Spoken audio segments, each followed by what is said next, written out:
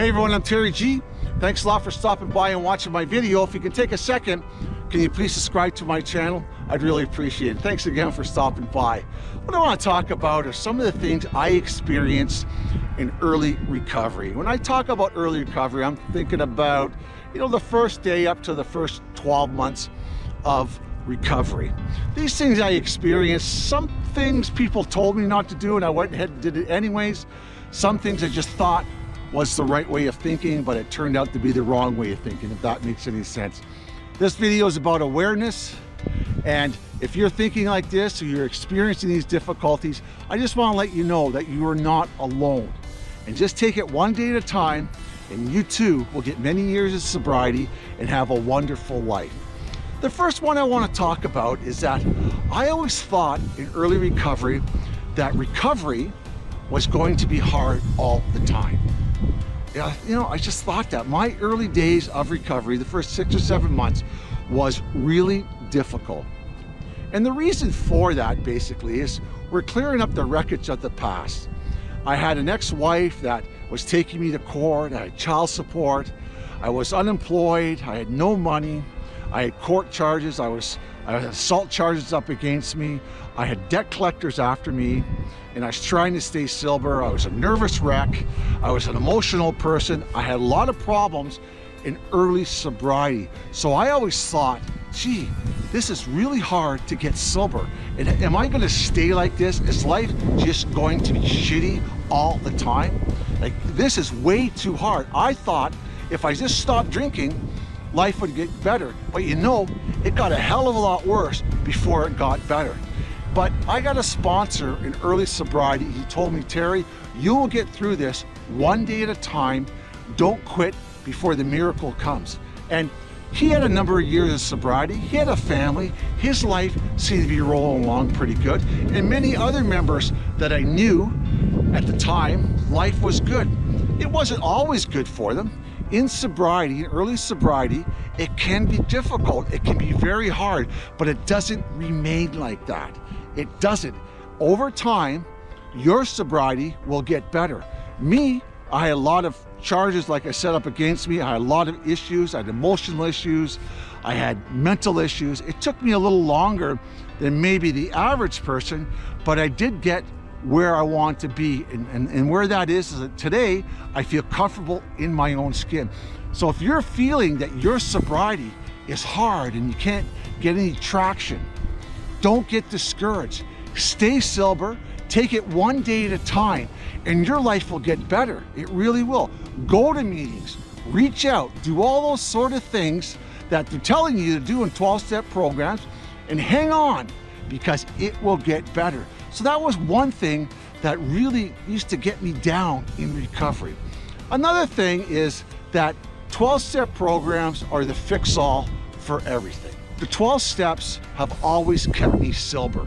The recovery programs have always kept me clean and sober. They really have. But when it came to getting a job or fixing my relationships with my family or with my children, I had to seek outside help. I have never drank in over 25 years, and 12-step programs of recovery have helped me in that area.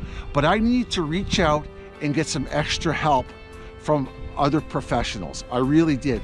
So if the 12-step program is keeping you sober, but you're still having a lot of difficulties with emotions or with your children or with your partner or whatever it may be, or finding a job, go and seek outside help, and that'll enhance your program. It really will. So thinking that the 12-step programs are a fix-all for everything, well, I wish they were, because it would be a lot easier.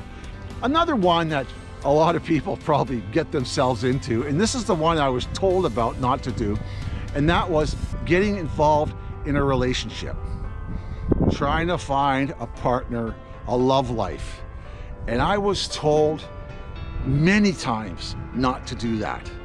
And you know something?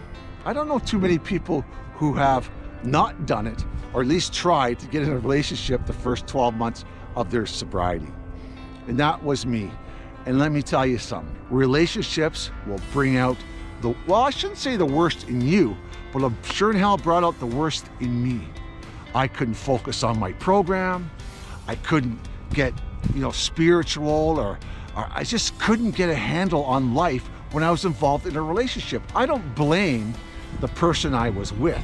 And I didn't, she didn't make me drink. But you know something? I made that choice to get involved in that relationship with this person. It destroyed my sobriety and my serenity. And I'm not saying don't do it. I'm not telling you that, you have to make up your own mind and do what you want. But for myself, if I would have had to do my sobriety over again, I would have stayed out of relationships until I didn't want to be in a relationship, if that makes any sense, or until I felt that I was happy in my own skin and things were going well for me. I rushed into that area of my life, and it was very, very difficult for me to maintain any sort of relationship with any sort of person of the opposite sex in early sobriety. So if you're thinking about that, and if you could stay out of those relationships, any relationship, that would be really beneficial to you. But you have to make your own mind up on that one. Another one is you have to do things alone. This was a big one for me. Thinking that, okay, I'm not drinking now. I'm going to go to 12-step programs, but I'm not going to reach out for help. I'm not going to ask anybody for help because I think I got things pretty well under control. I got the drinking problem solved. I'm not drinking anymore. I'm working. I have a relationship. Things seem to be okay. I have a car. But thinking that I'm doing it by myself, or I'm alone doing it. And I don't know if you think like that, but I was thinking like that. Like, I was going to meetings, I was talking to my sponsor a little bit, I was talking to people about my recovery, but I was always doing it by myself. I was never reaching out for help and asking somebody for guidance or getting support from other people. I became a very, an individual in recovery. And what happened to me is I just slowly got sicker in my own thoughts. My right thinking was my wrong thinking. It took a long time for me to reach out in recovery. It took about 24 months for me to start reaching out and asking for help in a 12-step program. And that's after 2 relapses, another assault charge, pretty well going bankrupt and on the street. 9 months sobriety the first time, and 14 months the second time. I finally was broken enough or beaten down enough that I started to reach out for help and ask somebody to guide me and give me some advice. How the hell do I stay sober? I feel so alone. But I thought that if I just threw my will at things, my life would get better. That's what I honestly believed. And in a certain way, it does work. But in the long term, it didn't work.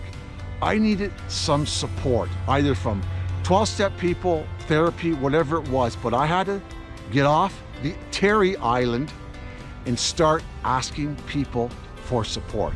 I am not a loner. I cannot do the program by myself. The more support I get, the more help I get, the easier my recovery life became. Really. Asking for help is not a weakness, it's a strength. And I thought that I had to just do things on my own, that prove to myself or be responsible for my own well-being in recovery. Another one is that in early recovery, I hung around with my old buddies. I remember going to 12-step meetings, or maybe not even going to a meeting after work, and my buddies would be having a party. Here's me drinking pop. They're smoking dope, doing coke, drinking beers and all that kind of stuff. And I'm at the kitchen table with them, joking and playing around. And they're all getting high and smoking dope and cigarettes. Well, I smoked at the time. And thinking that that was okay to do. Hanging around with my old buddies, thinking that I was one of the old gang, one of the old party guys. And like I said in the other part here a couple minutes back, is that I relapsed, and that played a part. The old saying is, if you hang around a barbershop long enough, eventually you will get a haircut. And yeah, I did get a haircut. I went on 2 terrible relapses. And I'm not saying that they made me relapse or seeing them do coke made me relapse. I'm not saying that, but I'm sure it didn't help. I think it added to the situation.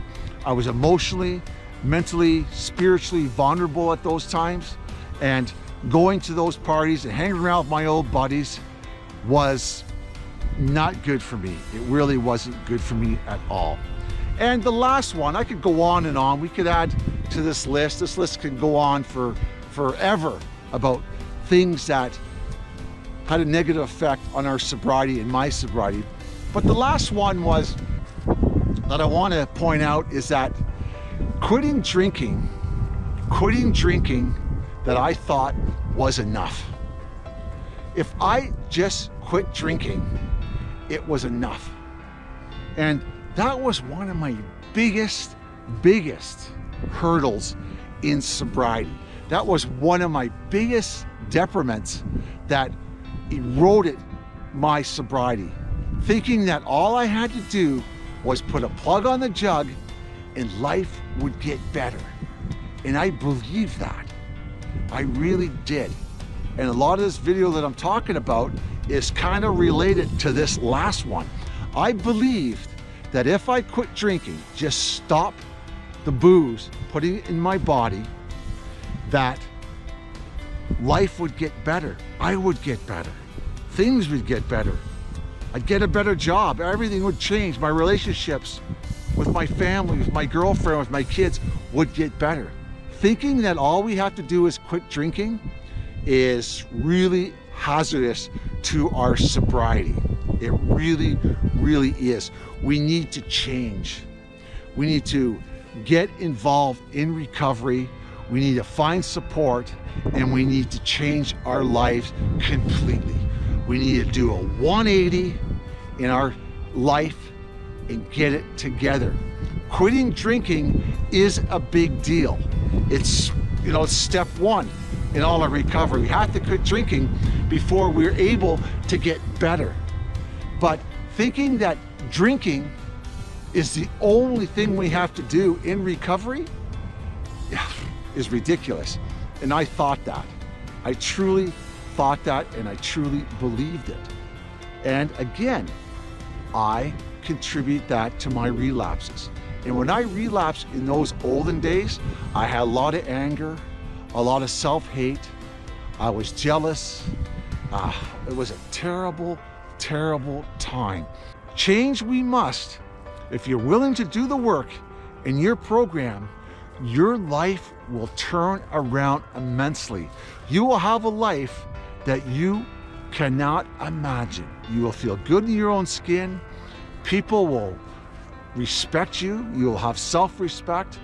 Things will come about that you will not believe. And you know something? I have a life right today that I can't believe that I have. It's taken me a lot of work, a lot of time, and I wouldn't have changed it for anything. Sobriety for me has been terrific.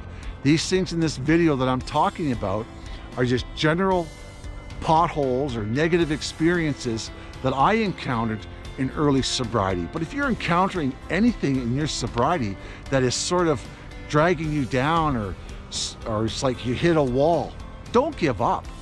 You will learn how to live sober one day at a time. You will learn that. You will learn how to walk and talk the program. You will learn how to find confidence, or you'll learn how to soothe yourself and love yourself when you feel the world has beaten you down.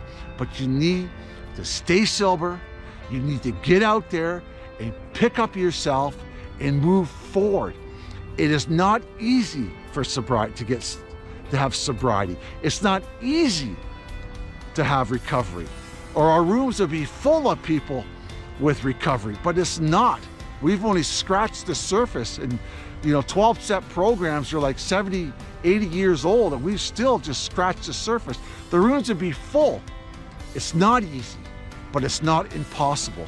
A lot of people before us have many years of sobriety, and you can have sobriety too. So that's it, folks. That's it for this video. I hope you like this video. If you do, please leave a comment below. If you don't, please leave a comment below. But can you all do me one favor? Can you subscribe to my channel? I'd really appreciate it. My name is Terry G. This is an alcohol-free life channel where we learn to live sober one day at a time. Okay? Thank you very much for stopping by. And as usual, stay safe, look after yourself, take it one day at a time, stay away from the booze, and if it gets tough, you get tougher in your life. Stand up for yourself, and you'll see your life will change. It really will. God bless you. Thanks for stopping by, and I'll see you next week. Bye for now.